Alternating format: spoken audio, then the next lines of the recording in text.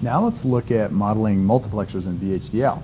So let's start with, let's do a little bit larger multiplexer. Let's start with the 4-to-1 mux that we did, that we looked at, where we designed it by hand and we kind of figured out that if we had 2 select lines, we could address 4 inputs, and we came up with the classical approach to designing this, which was a sum of products, and we used inverters on the select lines in order to either pass a variable or what we could call block a variable.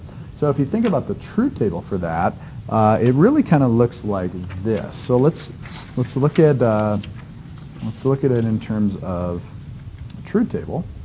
And let's zoom in on this.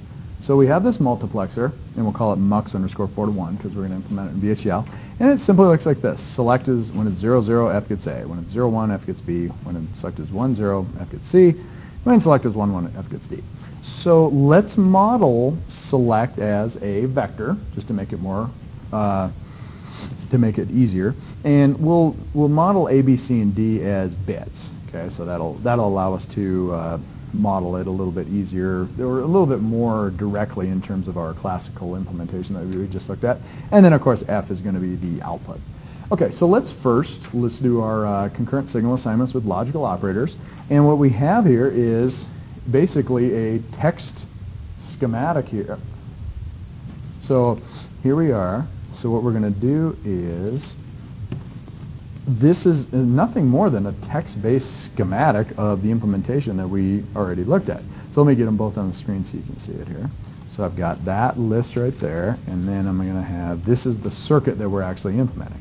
So notice that all I'm doing is I'm taking, this is F right there, I'm just taking F gets assigned this product term, A ANDed with select not, select 1 not, and with select 0 not, so that's what this is. A ANDed with not select 0 and not select 1. And then I do an OR, and that represents ORed with this product term, ORed with this product term, ORed with this product term. So this is how you can implement this directly with concurrent signal assignments and logical operators.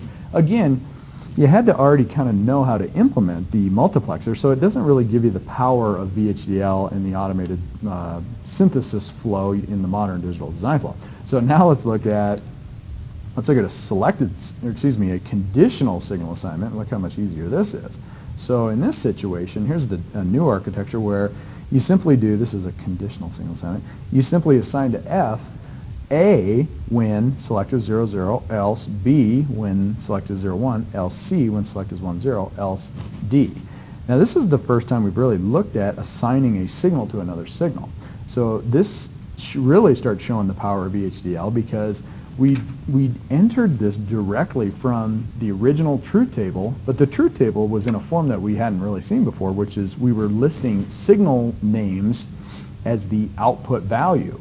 And we were able to do that directly in VHDL, which is perfectly legal. That is perfectly allowed. Now when you go to a selected signal assignment, so this is the selected signal assignment approach, it becomes even more compact. So here is a 4-to-1 multiplexer.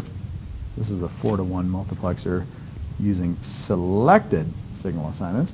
And all you do here is you list with select, and then you give it A, B, C, or D when this select code. Notice one thing about this is that we didn't have to have an else clause, a final closing else clause in the conditional signal assignment, or also a when others clause in the selected signal assignment. The reason for that is because we listed what input variable we're looking at, which was select, and we listed each and every possible value of it. So notice that select could have 4 possible input codes. We listed them all out explicitly, so we didn't have a final closing clause. And same thing down here, we didn't have to have a when others because we listed them all out explicitly. So that's how you do a multiplexer in VHDL.